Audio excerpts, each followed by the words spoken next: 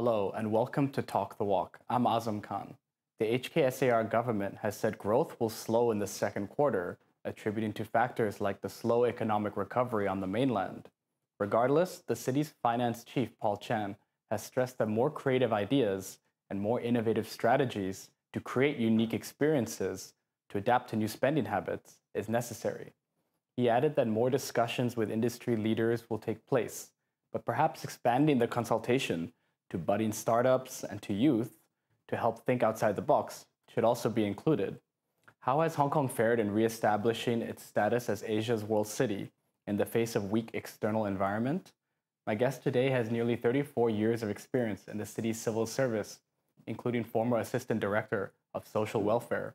She is also currently the chairman of the Business and Professionals Federation of Hong Kong, Rachel Cartland. Mrs. Cartland, thank you so much for taking the time. Well, it's wonderful to be here. Thank you. So Chief Executive John Lee recently came back from his trip across Southeast Asia as part of his outreach to reaching out to international stakeholders. And there was some fruits that was bared from it, a lot of agreements that were signed across different sectors. So can you talk about the importance of Hong Kong trying to reconnect with these different regional partners and providing assurances of stability to the world? Well, I think it's super important and really refreshing to see, because I think it's part of the world that we've rather ignored in the past or not paid a great deal of attention to. And these are very vibrant economies nowadays. And there are also, of course, places that we do have these natural ties with. I mean, with Singapore, perhaps it's been friendly rivalry for some time, but it's great to see us getting out there and stretching out a hand of friendship there. And Malaysia and so on, with lots of Chinese communities and shared history. It's really great. And I think it's an important thing to do because, very unfortunately, some of the communities with which you might more traditionally have had links, the big places, the US, the UK, the EU, are now really mired in negative thinking about China and Hong Kong. So I'm afraid if we're going to make any headway, we have to look for some new directions. And the government has spent a lot on trying to uplift the spirits of the community since the pandemic and the last few years. And it's gradually getting back to its pre-pandemic levels in different metrics, the unemployment rate being one of them. But what are some other aspects that the government should focus on moving forward? I think we've got some very difficult times ahead. I think Paul Chan is quite right to urge caution over the economic situation. We've built up a tremendous reserve, a tremendous financial reserve, and compared with almost every other country around the world, we're really lucky because we're debt-free. And as he's pointed out, we could spend for a year, we could meet government expenditure for a year without having to raise new taxes. But all the same, our reserves are less than they were, mainly because we had to spend so much during COVID. And as you said in the introduction, the Chinese economy, on which we're so dependent on, which is so interrelated, is looking quite flat, quite stagnant, not meeting expectations. So I think we have to be quite cautious now about massive new expenditure.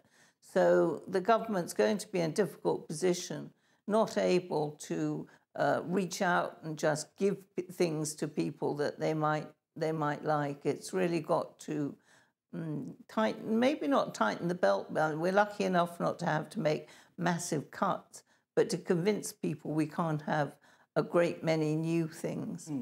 And there's still that very unique but difficult balance of trying to focus on policies for the short term and also to get the economy back going, but also on long-term policies. Is that still a balance that needs to be addressed? My own feeling is that we should be looking much more to the long-term, medium-term now. I mean, we've had these short-term boosts, particularly in the consumption vouchers. Have they really produced the effect that was wanted? I'm not at all sure. We're not seeing massive amounts of uplift in consumption internally. Both Hong Kong and China seem to be placing a lot of hope on that. And I'm not sure that that's really going to be justified. Instead, I think we do have to go in for some really deep thinking about what are the best directions for Hong Kong to go in. How can we really find a very worthwhile future for ourselves that doesn't just create jobs, but creates quality jobs? Because one thing, unfortunately, that you can really see if you look at the figures is that for the last 25 years or more, those at the top of the socio-economic pile have done all right. They've taken blips when there'd been financial crises and so on, but their basic trajectory has been upwards. But sadly, the reverse has been true for those at the bottom of the socio-economic pile, the grassroots of Hong Kong. Their real income has not been increased at all. And we've really got to find ways to give people hope, if not for themselves, for their next generation. Right. You meant because Hong Kong has always been reliant on its very established financial system and the financial sector. And as you mentioned, those are the ones that are faring all right. And the city, I guess their long-term focus has been now that the city is trying to develop its tech and trying to establish hubs and reach out when he went to Southeast Asia for the future in that regard. But does that also leave a massive blind spot of the youth today and how we're going to equip them to be able to learn different skills and to be able to thrive in different fields that are outside of the cities, outside of the sectors that Hong Kong does really well in, like finance? Yeah, I think in the slightly longer term, we're going to have to see changes. And that means that we're going to have to take some really critical looks now, do some really deep analysis of what's going to be the most profitable, not just in the sense of making money, but in producing a really thriving society.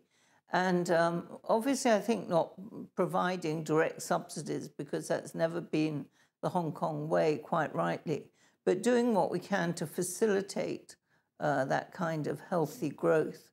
And I would really like to see government reaching out not just to business people and the Legislative Council and all these, but also to the great wealth of talent that we have in our universities, who will really perhaps be able to help us to think through what is there that's going to be the future, that's going to be useful, good for us, and how do we really translate that into something practical that can be executed for the benefit of everybody. And you still very much have your finger on the pulse, being involved, for example, in the Business and Professional Federation.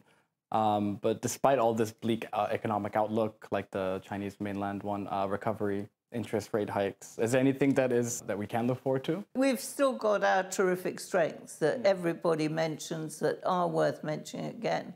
You know, the rule of law, incredibly important, the common law system, the wealth still of talent here. I mean, it's been very depressing, really, to see how many people have left of all sorts of different kinds. Local people often in kind of young professional stage emigrating. Lots of expatriates finding the COVID restrictions too much to take and going back to UK, Australia, USA, this sort of thing. This is actually, we can't disguise this or make things sound better than it is. It's been really damaging. But still, we do have many talented people here, and many people who are entrepreneurial, ready to be creative and coming up with new business solutions and so on. As for the youth, yeah, let's have plenty of talking to people about how they feel and so on.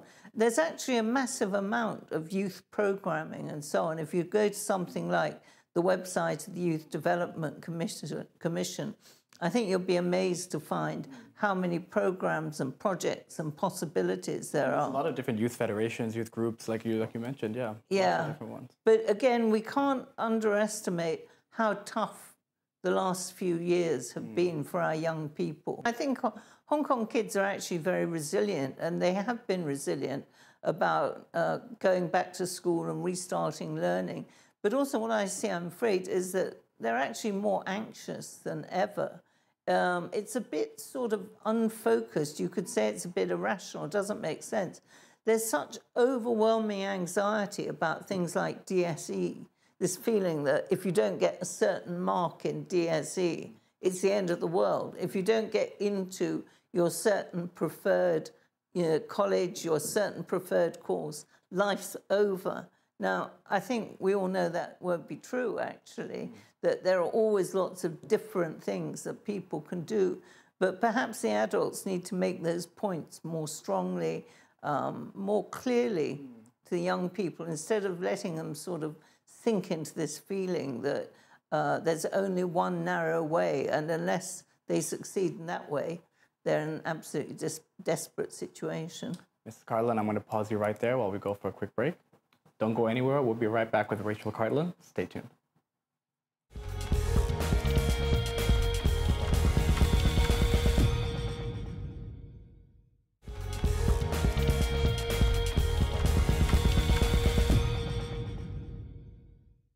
Welcome back to Talk the Walk. I'm speaking with Rachel Cartland, former Assistant Director of Social Welfare in the Hong Kong government. Mrs. Cartland, I wanted to talk about your role as the chairman of the Business and Professional Federation in Hong Kong. What are some of the objectives you guys have on deck in the coming months? Well, generally, we're interested in the good governance of Hong Kong and actually in making it as equitable and prosperous a society as we can, because we think those things go together. The Business and Professionals Federation has got a pretty interesting history. It came out of the Basic Law Drafting Committee, and some members of that in the 80s felt that they didn't want to just stop doing that job and go away, that instead they'd like to continue and think about topics that were for the overall benefit of Hong Kong. I got into it really through Sir David Akers-Jones, who was my former boss in the civil service and a very dear friend, somebody I respected enormously for his dedication to the community. And right up practically until the day he died in his 90s, he was thinking and planning about what would be good for everybody in Hong Kong. So we slightly rove around when it comes to topics. We pick on things that we think are important. We're very glad to see that this administration, the current administration, in some aspects is making us redundant, in the sense that some of the things that we've been concerned about for a long time now seem to be coming to fruition. The public housing program is one. We've been very worried for a long time about the shortfall in public housing, but we can now see that the government is being much more dynamic and has much more innovative with these new ideas about how to construct quickly, and with this new innovation of the transitional housing that we think is really worthwhile. Well, another thing that we're always concerned about is the operation of the Mandatory Provident Fund. We believe that is a good system for Hong Kong. It's better than the traditional old age pension of Western countries, but it has to be executed properly and generously. We've been talking for years about the need to give up the offsetting mechanism, whereby employers were allowed to offset things like redundancy payments against some MPF. We felt this was incredibly unfair, and we're glad to see at last that this is now something that's being put right. Better late than never is all we can say on that one. Health is very important to us, the healthcare system, and also the elderly care system. So we're currently quite absorbed in looking at the primary healthcare blueprint. We entirely agree with the government's basic attitude that when it comes to health, prevention is really important.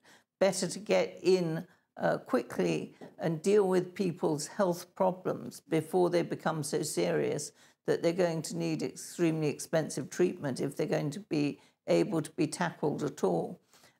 We do have some issues about how that primary healthcare blueprint is going to be implemented, but we're glad to be in dialogue with the authorities there. The Health Department and the Health Bureau have been very good to us, and we have plenty of opportunities to exchange views with them.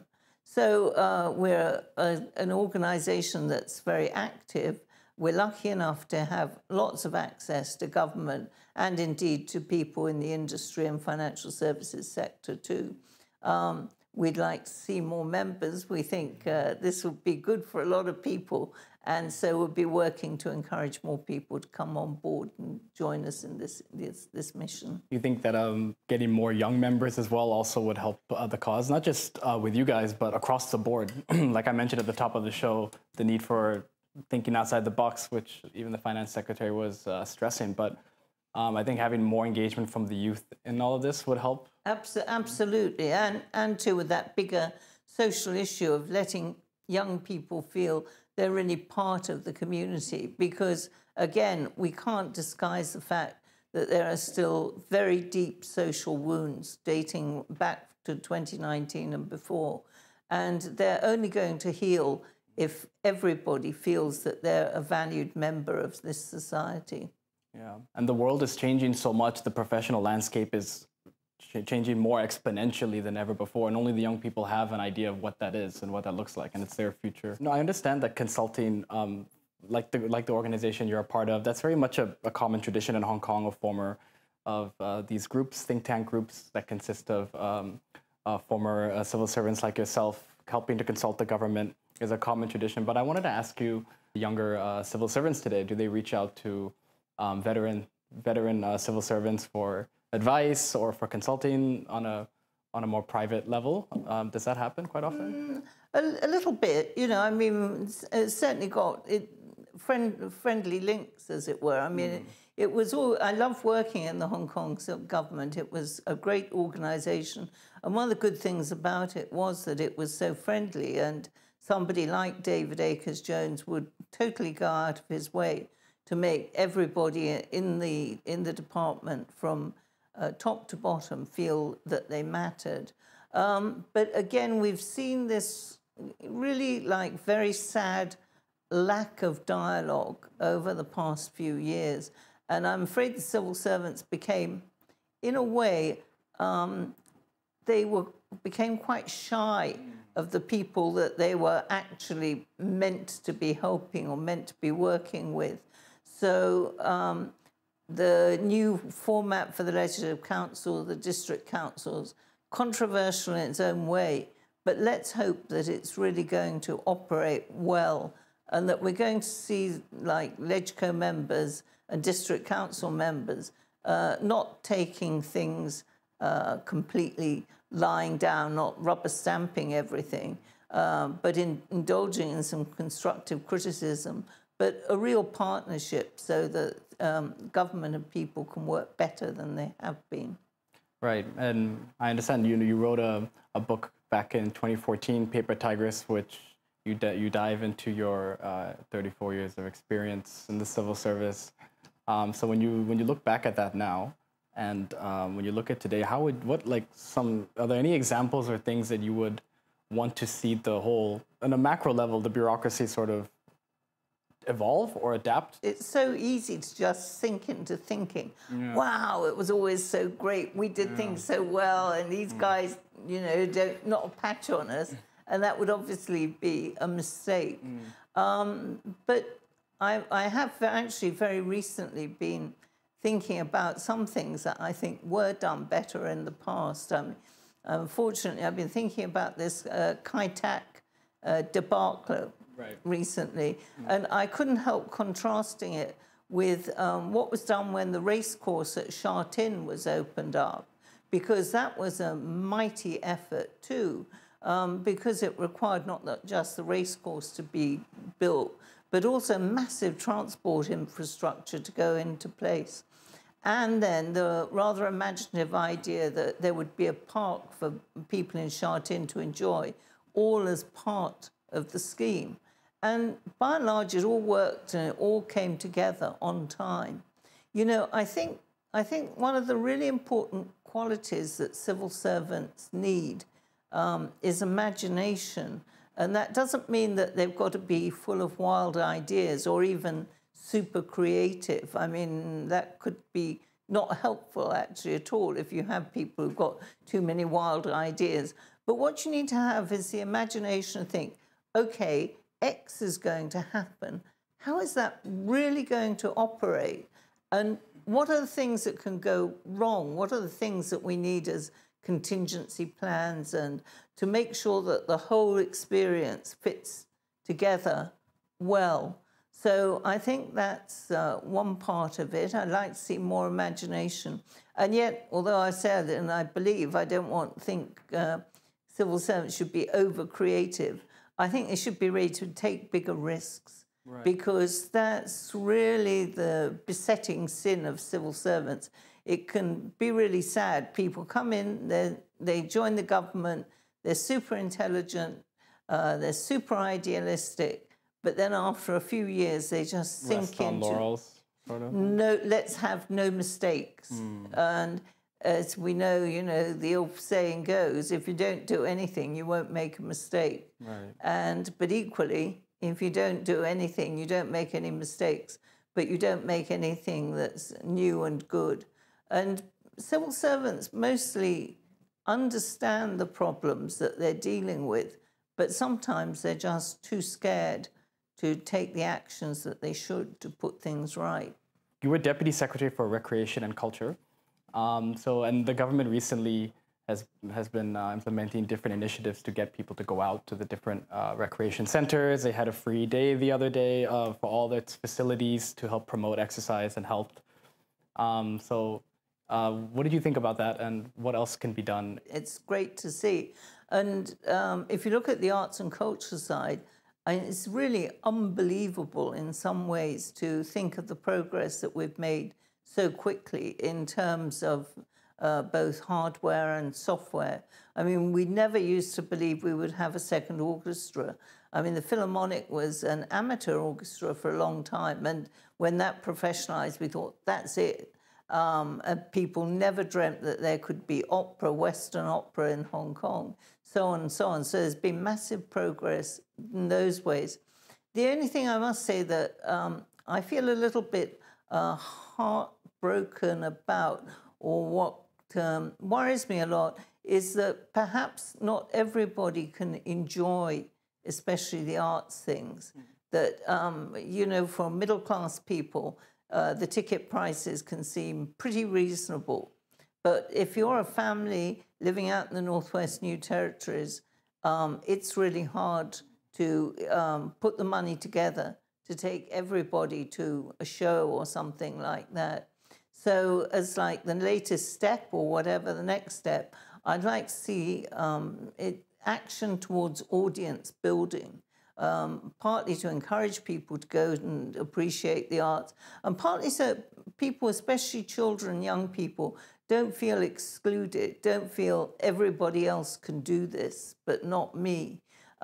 We actually do pretty well in terms of school choirs, school orchestras, things like that, again, compared with many other countries.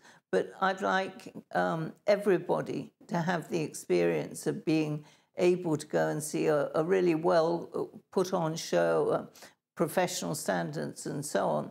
And if I could put in a little plug, one of the other things I do as a piece of voluntary work, I'm privileged to sit on the board of the City Chamber Orchestra of Hong Kong. And we specialize in some fantastic shows for the family. We've recently had very successful few days in London as part of a youth arts festival there, and our family musical Wild, which is all about animal conservation and has been a great hit in Hong Kong, was also very successful there. And I'd just like to see every child in Hong Kong, every young person, having the opportunity to see things like that, regardless of whether their families are well off or not. Mrs. Cartland, thank you so much for taking the time to speak with me. Pleasure, really enjoyable. That's all for this week. I'll see you the same time next week. Goodbye.